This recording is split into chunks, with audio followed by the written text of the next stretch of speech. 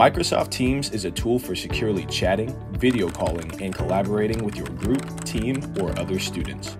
Teams is available for Windows, Mac, iPhone, iPad, and Android, but it's also available from your web browser, and here's how you can get to it. Go to esutechsite.com/teams.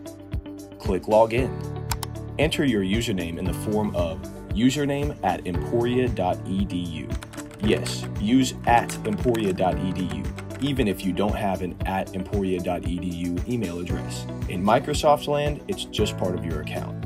And remember, you can't use your @g.emporia.edu address. That's Google only. Once you've entered your username, enter your ESU password. And that's it. The web-based version of Teams will load and you're all set to begin chatting, calling, or collaborating. For more helpful tips like this, make sure to subscribe to the Hornet TV YouTube channel.